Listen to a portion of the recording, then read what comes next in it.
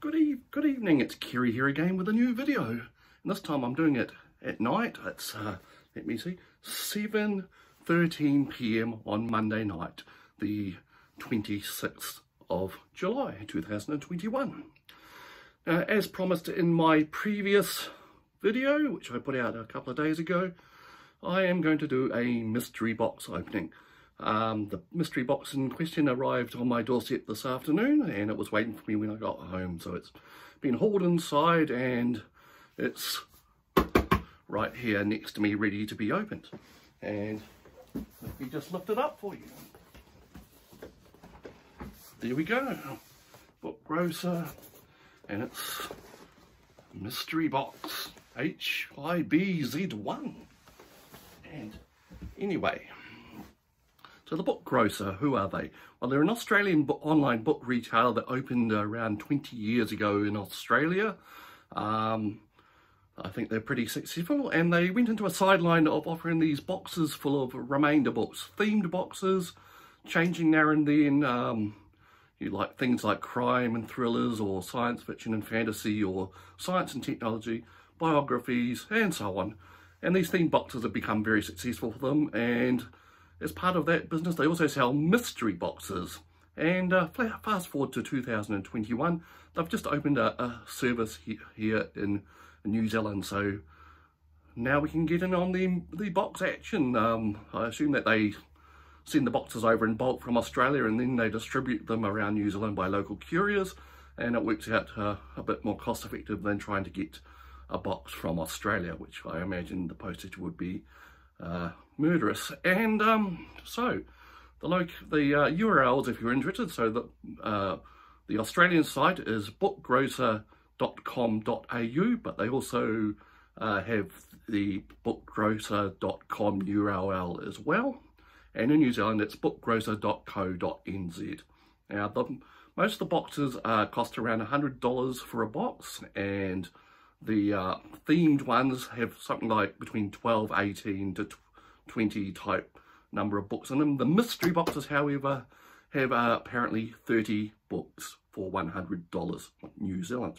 $10 shipping, so it works out something like between $3 and $4 per book.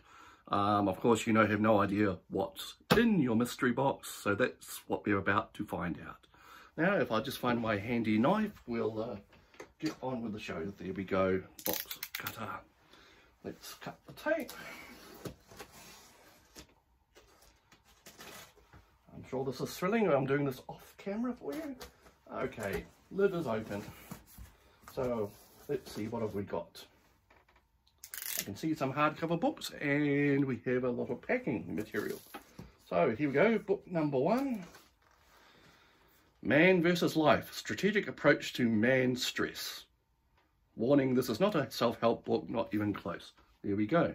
Some type of self-help book, despite what it says. Lots of colourful diagrams and bullet points. So that's book number 1 out of the way. Next up, this is sealed in plastic. I'm not entirely sure what it is. It looks like some type of journal, and lined blank pages of a journal, some type of stationery set. It's from New Holland Publishers and it says stationery on it. And it's got an ISBN number, so maybe there is something printed inside there. Okay, that's number 2. Number 3.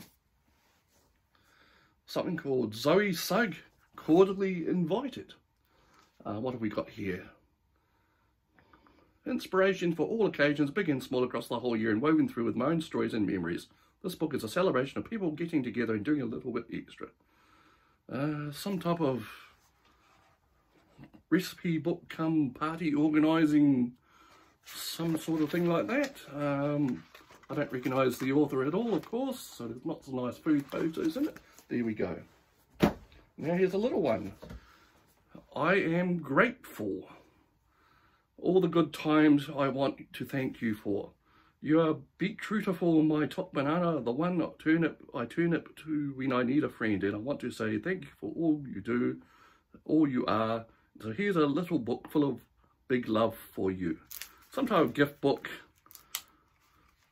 There's like a pun on every page. It looks like lots of stuff to do with food. Simple layout. It's just another little interesting thing there. Right, let's go. Oh, here we go.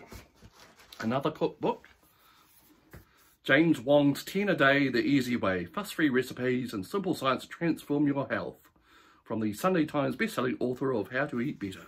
There we go, James Wong. I think he's vaguely familiar from something on television.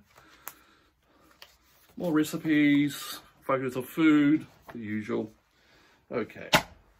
Next up, another hardcover. Kiwi Dogs and Their People by David Darcy. There we go. So it's come all the way full circles from around the Tasman, across the Tasman and back again.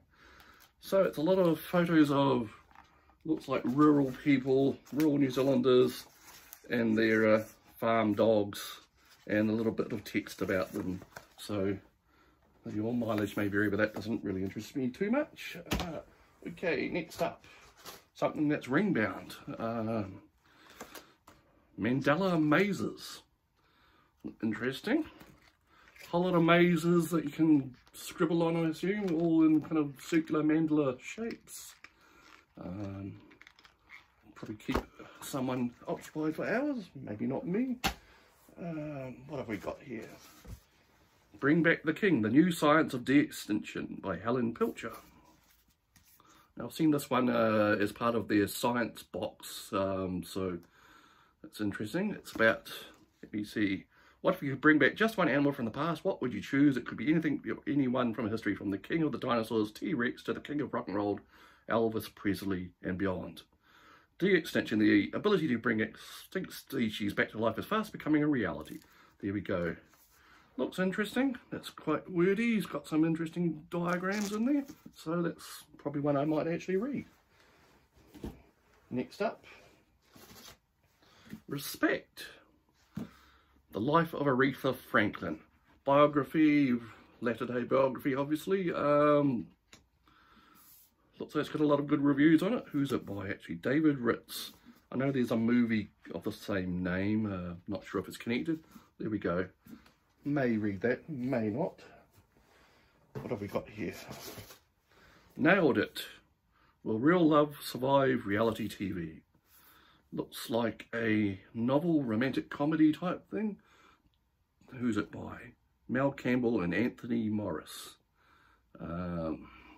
It's a contemporary rom-com that hilariously and lovingly exposes the unreality of reality TV, down to earth every woman protagonist. Maybe something undemanding if I'm feeling like it. All right, there we go. What's next? Looks like a thriller just from the cover. Linwood Barclay, the #1 bestseller. And the door's closed. He's got you. Elevator pitch. Presses all the right buttons, it says. Begins on Monday when 4 people board an elevator in Manhattan. Each presses a button for their floor, but the elevator climbs non-stop to the top and pauses for a few seconds before dropping right to the bottom of the shaft. Okay, thriller obviously is very airport novel design cover. May or may not read that either. What else have we got? Yak on Track. Unforgettable Adventure in the Last Himalayan Kingdom. Interesting travel book. Photos. Used to be a sucker for this type of things, especially more dangerous places, war zones and what have you, but this may be just as interesting. There we go. Oh, and here's one that I actually was interested in at one time. I almost bought. Cold Storage by David Koepp. There we go. I know he's a movie screenwriter and director and producer, I believe.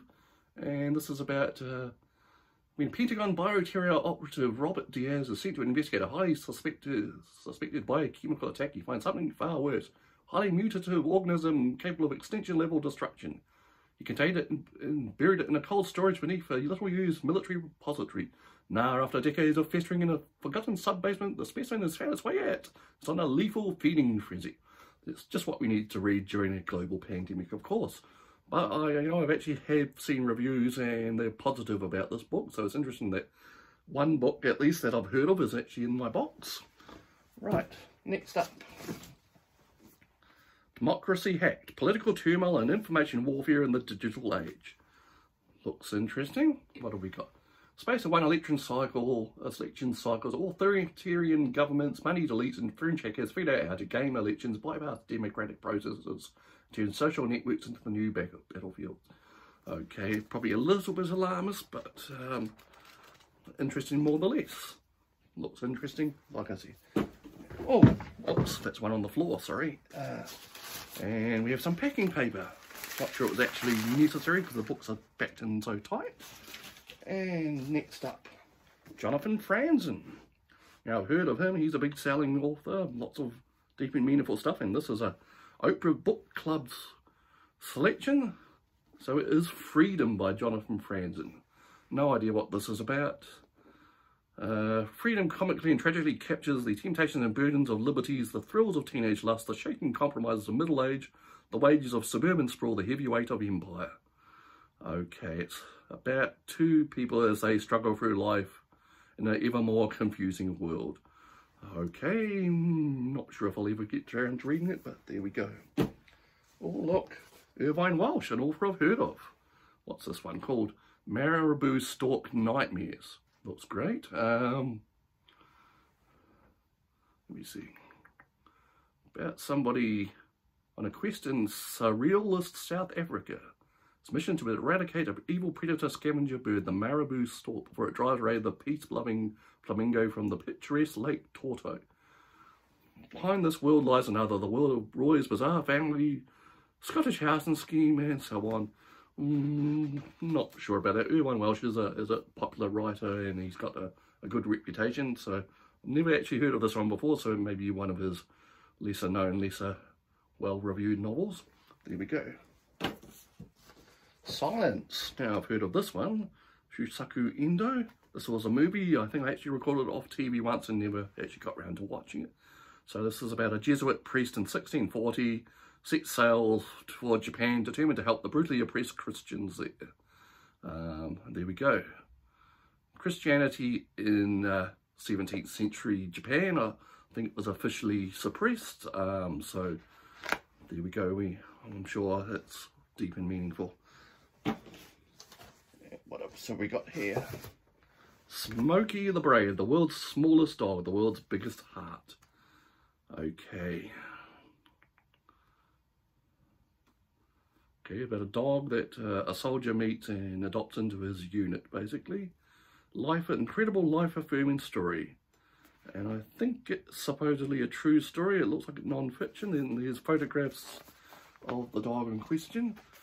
So there we go. War history with a dog as the lead protagonist. Who knows, may or may not be interesting. Okay. Reach the bottom of the box. Here we go. Sarah Ridout's Le Chateau. What really happened at the chateau?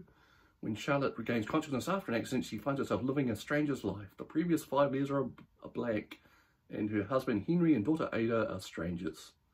Arriving at their family chateau in southern France, she hopes to regain her memories. Instead, she feels isolated and unsettled. Strange events hint at underlying darkness. Charlotte doesn't know who to trust. Not really my kind of thing, but who knows. And, oops, there's another one on the floor. It's getting a bit messy in here. Okay, where did you get this number? There we go. Anthony Salvanto. Something about opinion polls. Opinion poll expert tells you what all the numbers mean and how samples and everything it works. May read it, may not. Okay, and here we go. On Swift Horses by Shannon Poufal.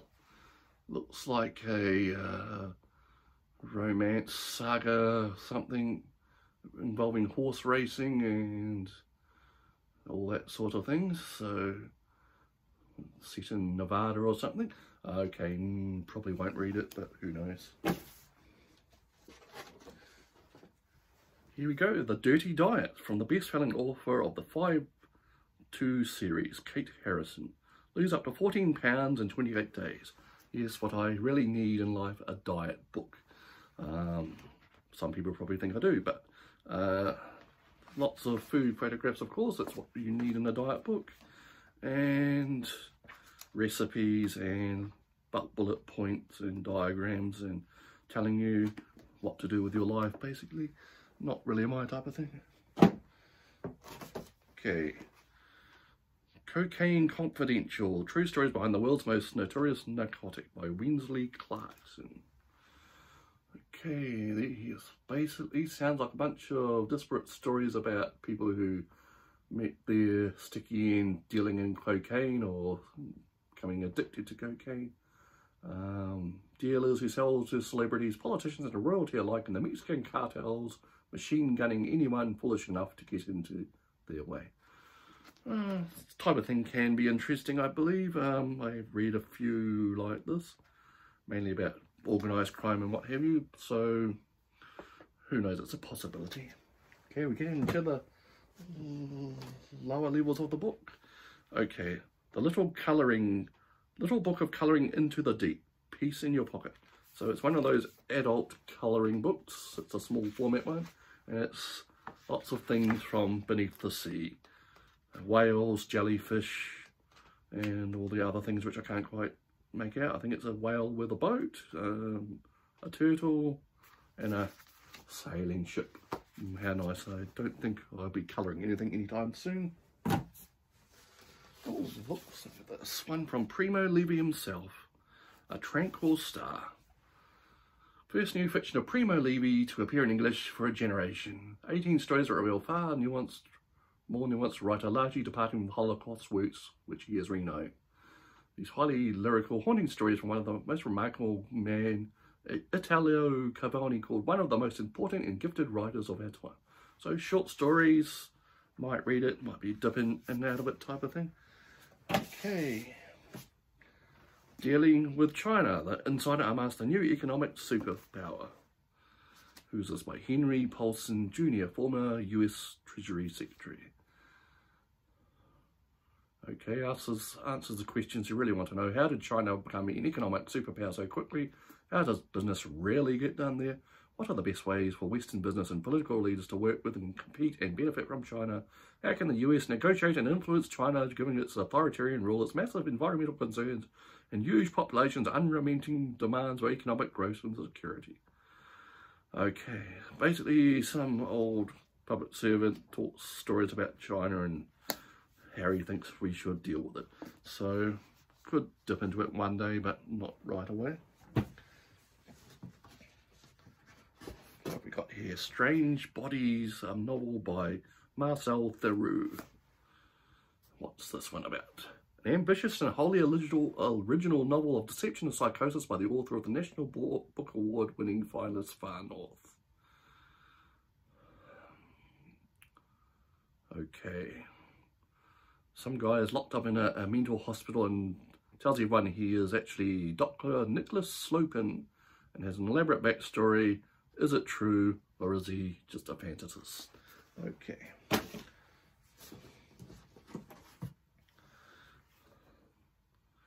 Okay, here we go. Gil Sims, Why Mummy Doesn't Give a Expletive, crossed out with black ink.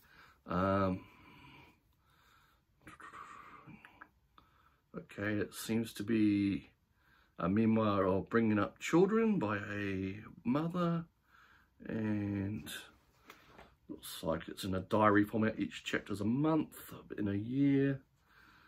This type of thing can be entertainment in reasonable doses. I probably wouldn't get round to reading it right away though. And now we're down to the last couple. Land of the Downlit Mountains. A journey across Arunachal Pradesh, India's forgotten frontier. Another travel book, could be good. Mountain state clinging to the far northeastern corner of India. Arunachal Pradesh, meaning land of the downlit mountains, has remained uniquely isolated. Steeped in mystery, not since the pith helmet who explorers went in search of fabled falls of the Brahmaputra has an outsider dare traverse it. Okay, travelling from the jungles of the Himalayas, the author sets out to chronicle this forgotten corner of Asia. On the way to meet shamans, hunters, lamas, and Natians, ritualistic tribal gatherings, relates little-known stories from the Second World War, discovers a world and a way of living which is on the cusp of vanishing forever. They say that in every second travel book, don't they? And last but not least, it's one of those parody famous 5 books. 5 Forget Mother's Day. These are a bit of a thing a few years back when they also did those Ladybird pastiche books as well. Not sure who actually writes all this. Text by Bruno Vincent, okay. Enid Blyton for grown-ups, published by Quercus. So, who would actually want to read all the way through that? Maybe it's entertaining, maybe it's funny. Who knows? I'm not sure. I'll find out anytime soon. So, there we go, more packing. So that was the mystery box. A few hits, a lot of misses. Here's the box, just in case you were missing it. So, now, so like I said, that's it. The book Grocer. Wish there were more science or technology books in that selection, but I guess it's a mystery box and you have to put up with whatever you get. And I'm not unhappy about it. There's a lot of interesting looking stuff there. I mean, I've already got 1,000 books, which I probably should be reading, and this has just added 30 more. But in the end, it's nice to see books. It's nice to have whole books in your hand, and just to know that they're out there. There are people that have written their heart's content into some of these books that are next to me now falling onto the floor, and most are worth a read. You just got to get yourself into the right frame of mind and relax enough, and that's something I'm finding hard to do at the moment. So in other news, I read up to almost halfway through Ancestral Night, so I may get that finished maybe next weekend. I'm enjoying it a lot. It's very straightforward compared to other space operas that I've read lately. And the story is moving along. You know, it's just good, just fun. I lost myself in it yesterday and enjoyed it. So that's the end of the mystery box video. I hope you enjoyed it as much as me. Now I've got to pick the books up and stuff them back in the box and find somewhere to put the box in the books. But I'll leave that to me. We'll see you next time, and have a good week. Have a good weekend whenever you're watching this, and we'll see you next.